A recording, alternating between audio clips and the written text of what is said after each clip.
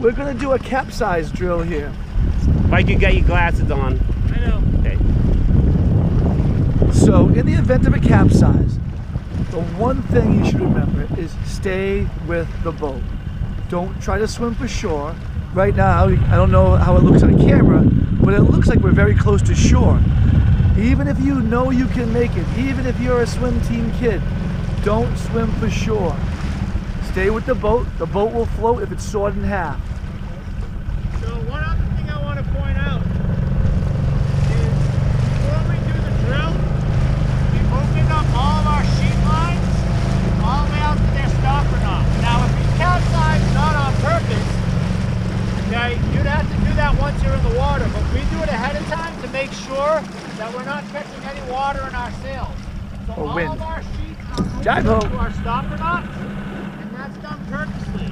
Now once we go in the water, so we're going to purposely turn the boat over, you always want to make sure that you are clear of all lines, and if by some chance you end up under the sail or under the boat, get out from underneath there.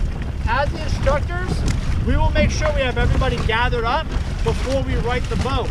Now how we're going to do it today is once we get this boat to go over, okay, we'll make sure we're clear of all the lines. I'm going to stay in the water with the boat. Mr. Griss will go around to the underside of the boat, and he's actually going to stand on the centerboard. That's what actually rights the boat. Now I'm going to try to get in the boat as he's righting it from whatever side is going to be in the water, which in this case is going to be our port side. Okay, if I don't make it in the boat on the first shot, not a big deal. It's always easier to get in from the stern of the boat. So you stay with the boat, go to the back or the stern of the boat, hold on to it and wait there, and anybody that's in the boat will help you get in. Okay, so now we're going to attempt to do a capsize drill.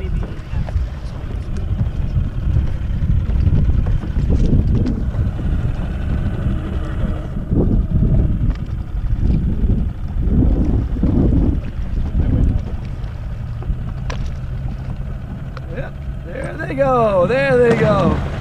And you can see the centerboard. Now, I'm going to make sure I'm clear of the lines.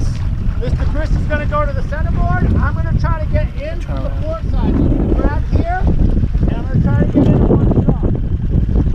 Ready to go?